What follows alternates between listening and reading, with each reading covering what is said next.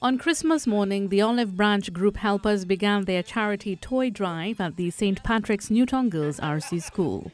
Representative of the Olive Branch of Helpers, Anthony Beach, said they've been doing it for the past 6 years. Our aim is to bring joy to those who are a little less fortunate than us. And we may not be wealthy, but we try to share what we have, right, with those less fortunate. But what inspired the group?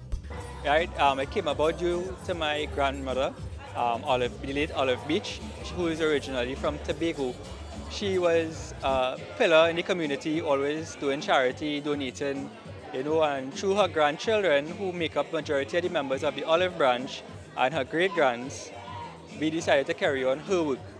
Representative of Life City Church, Brittany Gollop, said the church was elated to join the Olive Branch of Helpers in their initiative. For me, Christmas is a time to celebrate the birth of Christ, and because of that, I'm grateful and thankful. I have so many blessings to be able to bless others as well too. So for me, Christmas is about sharing the blessing of Christ to others in whichever form of sharing, giving, and participation. Yeah.